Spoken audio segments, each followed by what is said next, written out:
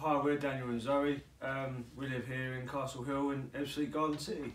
I was in Northfleet at my mum's, and Zoe was in Sean at her mum's. Our own place, saving like mad, to sort of try and get out really.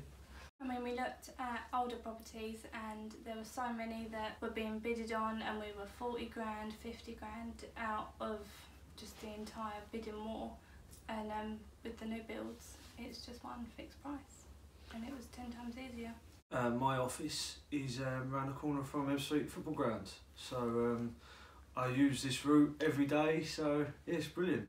What makes it different to buying outright? A couple of friends of ours done it, and they said they had the same problems as us. We were bidding on houses and not getting anywhere, and they said it's worth asking and inquiring about it, and then you're just sort of a name on the list to people. And in the end, we was asked to come and view this place, and we was great. It was brilliant, great for me for work. I use the station a lot, and yeah, so we got a 50% share.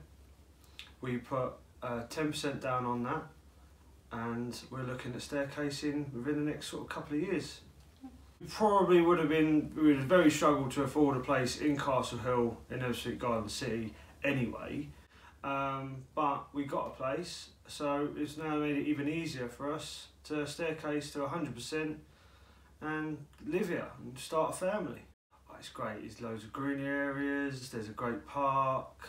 I've got a 10-minute walk to the station, which is great. I mean, everyone's really lovely as well. Like, there's a little Facebook group of everyone who lives here, and everyone's just so friendly, and it's just so nice. And we've all been down the community centre, and you're meeting people from all different lives, and it is good.